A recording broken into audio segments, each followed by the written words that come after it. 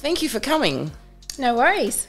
So this is Emme Messina, who's had a successful salon for over 30 years in Melbourne called Radiance Beauty, which is in Camberwell. And we're going to chat about what your successful actions are and what how you evolved in business and things like that. Sure. Great. So you're a qualified beauty therapist, right? Yeah, qualified beauty therapist. Okay, cool. Yeah, so I qualified in 1986. Oh, wow. Yeah, a long time ago. Yeah. And so then once you finished your qualification, did you go straight into owning your own salon? Did you work for somebody else? Like, what happened after you finished your Diploma. Diploma, there we go.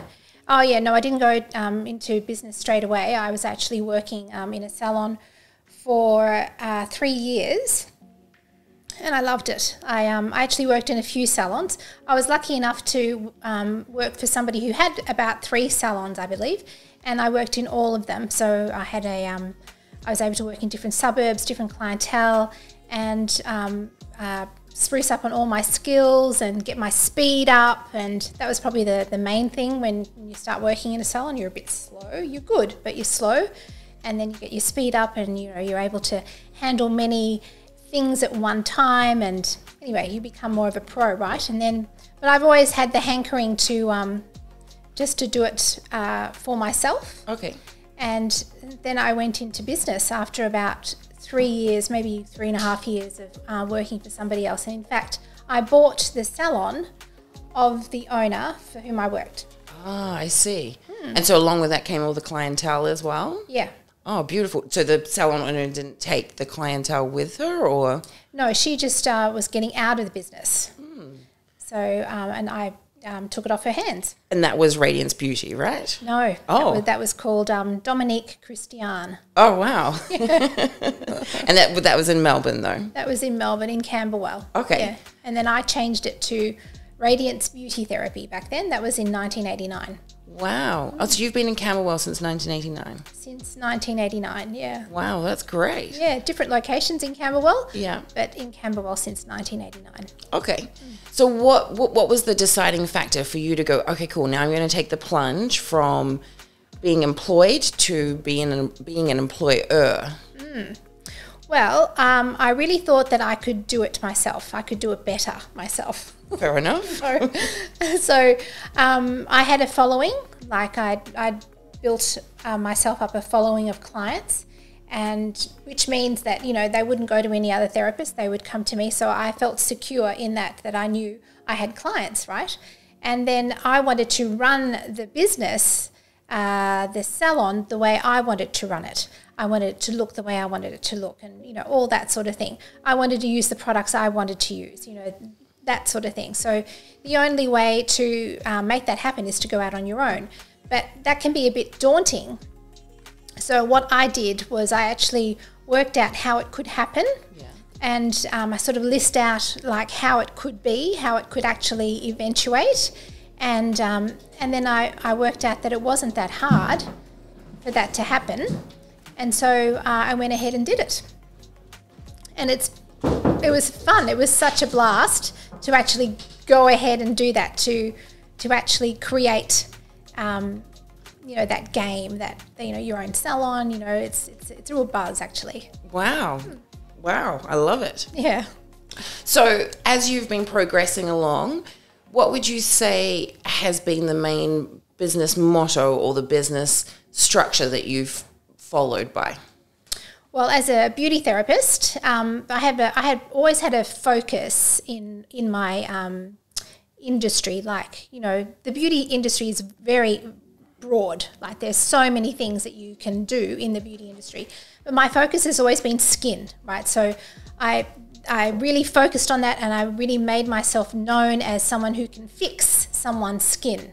So that was like, I'd always strive for that. So I'd always be looking at, which products can I use that will allow me to achieve that? What treatments allow me to achieve that? So always improving my skills and my knowledge. That's really important. So having good skills and having good knowledge on how to achieve what you want to achieve in the beauty industry. Oh, so that could actually translate into whatever industry, whatever segment of the beauty industry they're in, whether it's lashes, whether it's waxing, whether it's skin, whether it's IPL, et cetera, et cetera. Absolutely.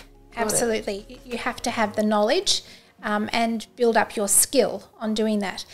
And then, of course, one of the big things that really helped me in business is your communication with people. Okay. You mean clients or specifically what? Yeah, clients primarily. Okay. But as I got bigger, definitely with staff, like your ability to communicate to people and to get yourself understood and understand what they're saying, understand what their needs and wants are, is really, really, really important. And it helps you greatly in business. Like, it helps you in sales for sure.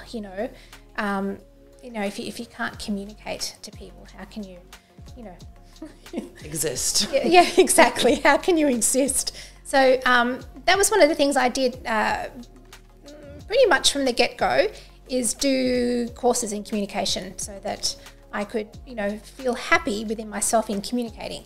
And that really helped me in business. Wow. So you would say that almost as part of your marketing structure, you put a lot of energy into really building a good rapport with each individual client, who would then hopefully go and refer you and be very loyal and stuff like that. And you would say that so the key to it, to having loyal customers, was not only building a rapport, but also for them to go and refer, but also it built trust because you had the quality control aspect coming into it as well. Yeah, the quality of the product you were delivering. Yeah.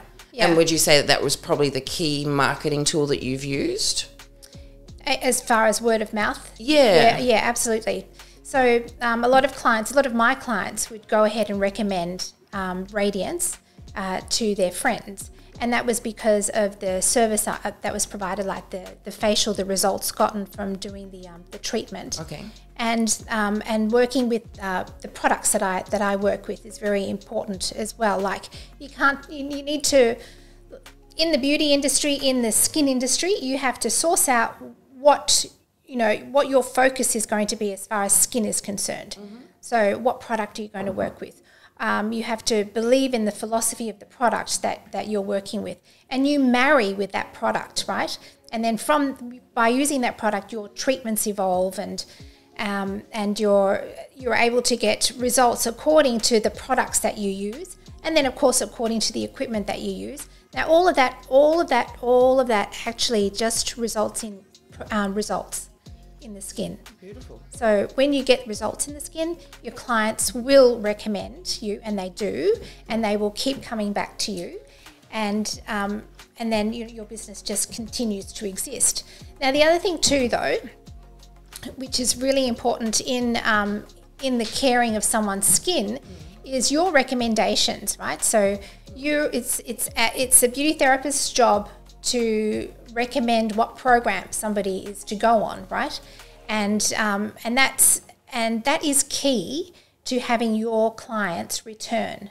Like if you don't put people on a program, people get busy. It's not that they don't love you. It's not that they don't want to return or anything. They get busy doing other things, and they need to be constantly reminded of what they need to do to get the best results for their skin. So you put them on a program, and then sometimes that's not even enough. You have to call them. You have to keep reminding them. You have to keep presenting yourself, reminding them that you are there and that you're here to look after their skin.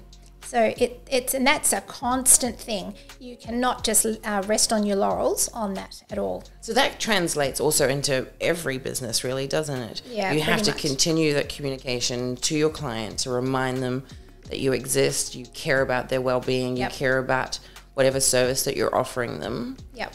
And continually, and how do you usually communicate to them? Do you communicate through emails? Do you communicate through what kind of forms do you usually? Email, definitely email, and SMS, phone calls, and they're the main ones. Okay. But from the get-go, they get a program on what they need to do, and doesn't mean that every client will do the program. I'm not saying that will happen. Yeah. But if you don't give them a program, you can bet your bottom dollar they won't do a program. Fair enough. So that also translates into lashes as well. It's like their aftercare system, and it's also, I mean, from my viewpoint, maybe when you are recommending their program, you're also putting yourself into a position of authority on the subject. Absolutely. So you become more, whatever that word would be, but more of an authority on the subject, so you become more trustworthy and all of those things that are a repercussion from that. Yeah, and you get your results from having them come back regularly. Like you get the results. Like you never get results from being a one-hit wonder, you know. So and then you get results, and then they see that they're getting results, and then they trust you more, and they keep coming back. I really can't stress more enough that, like, it's all about getting a result on the client. Got it. And getting them to be happy about the result that they're getting. Sometimes you have to show that they've gotten a result. Show them, say, look at this, look at the improvement here, you know. Wow. And once they can see that, they just keep coming back.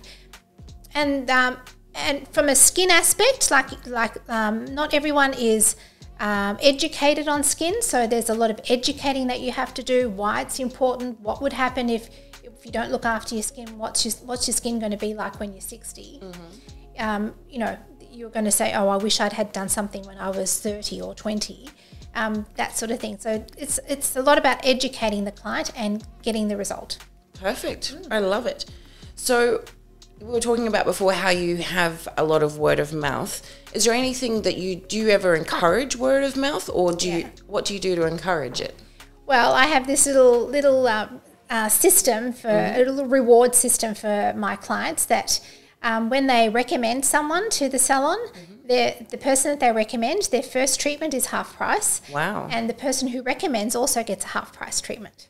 Oh, wow. So they get into like a little bit of a game. So, who else can I recommend, and that sort of thing. So that's kind of cute.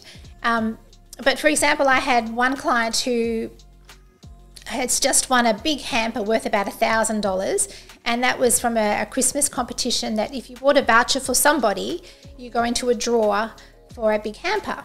And this lady won. Now this lady bought a voucher for somebody, and she has but I'm just saying that this is from the referral system. So she had she bought a voucher for this person. This person had already been to the salon, but that person had recommended to somebody else, and that other person had recommended to somebody else, and that same person recommended somebody else.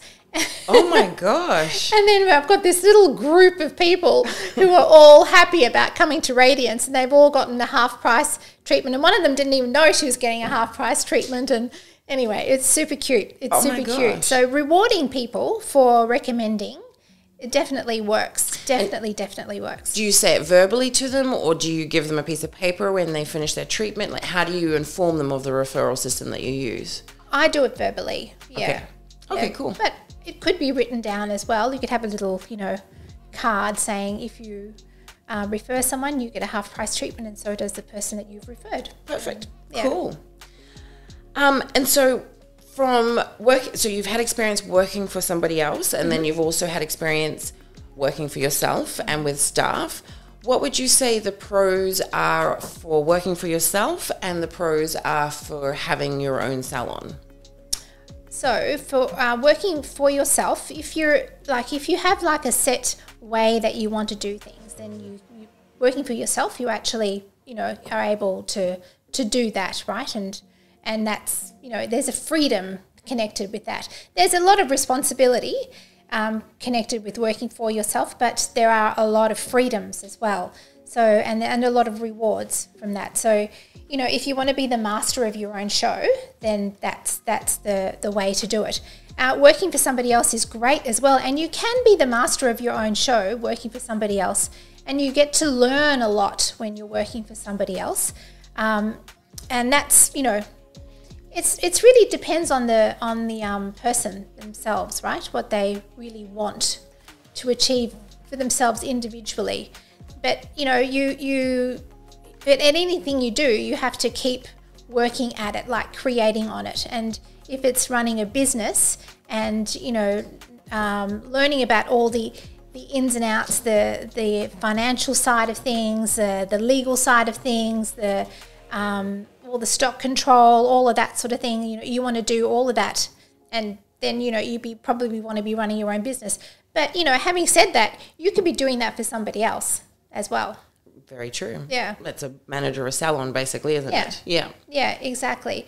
But as an owner, you just have I guess you just have that little bit more freedom. Got it. Yeah. Cool. And then lastly, what did you find was the hardest thing in keeping your salon running? And then what did you do to overcome it?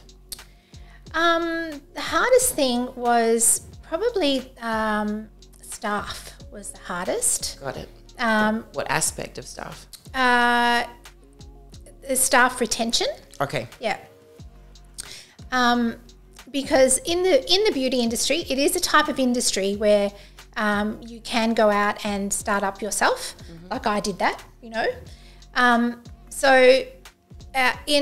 So when you have when you've got your own salon and you want people to hang around, you create an environment that they like working there. But how do I get over the point of where they want to move off and do their own thing, right? So when as a bigger salon, you just employ more people. As a smaller salon, it's a matter of really choosing who you have working for you. So that's it's depending on how big you are. I think if you employ a lot of people, you have the luxury of having the turnover. You might have a whole training program. That you employ more people, you train them. There's a whole system. There's a machine that goes with that. If you're a smaller operation, then choosing the right one to stay with you and making it so that person can feel like it's their own salon. Fair enough. Yeah. Do you offer like bonus systems or reward systems or something like that as an incentive, or how would you recommend that you do it so you can retain those beautiful staff when you get them? Yeah. Absolutely. Rewarding them is really important. Bonuses are really important.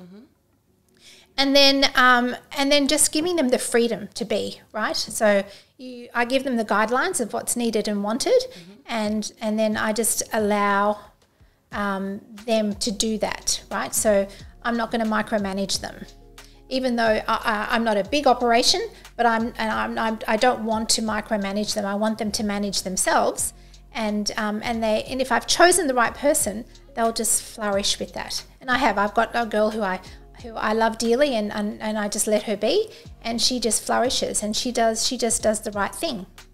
Perfect. Yeah. Perfect. Yeah. So just to end off, what would be your main marketing tip that you would give to others wanting to have their own salon, whether it be a home-based salon, whether it be in a shop front? What would be the number one successful action that you've done that you would recommend others to concentrate on? Okay, so as far as there's two angles, there's getting new clients in and then keeping the ones that you've got. Yeah. So getting new clients in is definitely Facebook, Instagram, letterbox drops, Google, all of those. You just like plaster yourself, just plaster yourself out there. Just make yourself known, and word of mouth is that's like the cherry on top. That's the best. I know many people have heard that before. Word of mouth is the best form of advertising. It is. It just is. So you get word of mouth by doing a really good job, and getting results, and being ethical and striving for a really good result on your client. And then as far as keeping your own clients, you have to be in their face all the time. So emails, SMSs, and putting people on programs. It's like, making it known that they need to be coming back every month, every 3 weeks, every 2 weeks, whatever it is that they're on. And that's just the state of the nation. That's just the way it's got to be. So if we want a result, that's just the way it's going to be. So, and you can't think that it's not going to be like that. So, so there's two angles, right? The new people and the ones that you have. Perfect. Just as a quickly, when so say you've just delivered to a client, do you then, before they leave the door, try and reschedule them for their next appointment? Is that like a tactic? Is that a good thing to do, or? Yes. Okay. Absolutely. Yes. Yeah. It's really important to reschedule them because, like I said before, people forget. You know, they get busy. You know, there's so many distractions. So it's really important just to lock them in, right? Yes, they might change. They might cancel or whatever, but it doesn't matter. You just put it there, and 90% of the time they will show up. And that's really, really key. If you just let them walk out the door, it just gives them the wrong message too. You know, the message is that we want to keep your skin looking gorgeous. So we only do that by regular facial treatments. So if you just let them say, well, see you whenever you want to, or you're giving them the wrong message. Perfect. That's such good advice, like really good advice. I hadn't actually thought about giving them a program because it gives them something to do into the future, and it also makes them look into the future, which adds you into their future as well. Absolutely. Yeah. So then you're going forth. So it's perfect as well. And it's also from a caring viewpoint as well. You want to get a product, but the product's not necessarily going to happen today. It's going to happen in the future. So let's create that product together. Yeah, absolutely. Or that result. Yeah. Cool. Absolutely. And then the other thing too, like in the beauty industry, you know, as far as skin is concerned, right? In